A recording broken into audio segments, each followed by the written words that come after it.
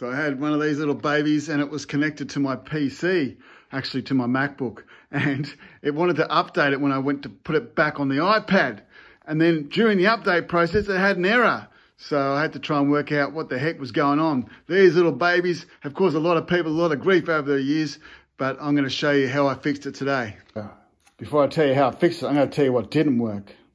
Call me old-fashioned, but I tried turning it off and on again. That's right, I turned my iPad off and then I turned it back on again to see if that would make a difference. So after it was turned off and turned back on again, I tried to reconnect and the same error came up.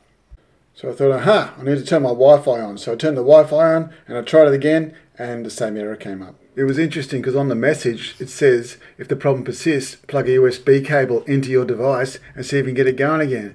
So I plugged it into my MacBook and I allowed access, of course. I decided to click on the three dots over on the right hand side here. When you see this connection tab, you can see the three dots.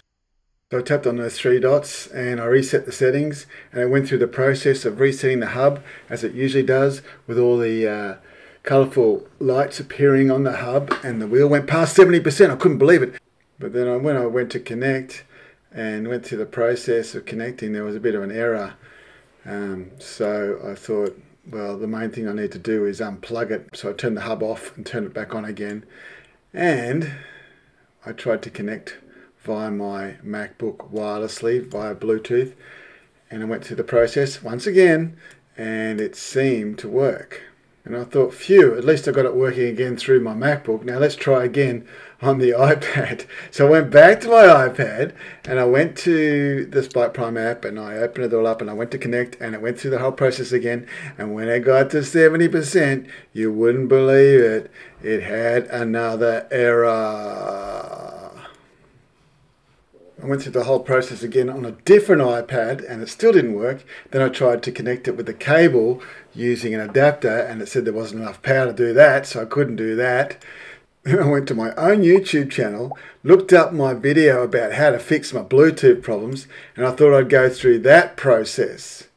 So I followed my video to reset the hub by holding down the power button for 10 seconds and whatnot.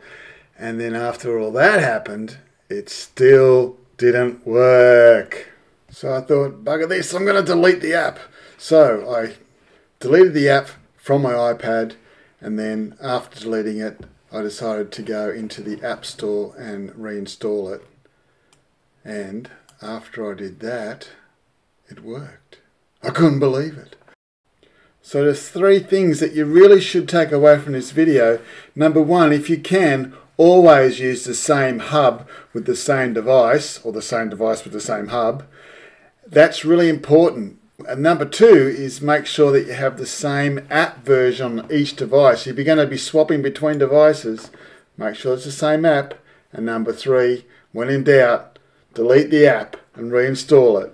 And here's a shout out to my official Robot Man fan members, especially to Marc and Lillie, my two newest members. Thanks for joining and supporting my channel. If you want to become a member, hit join below any of my videos, or even say thanks by hitting the thanks button. I hope I've answered your questions about the hub, and if I haven't, well, this is everything else that I've learned from using a hub for 5 years.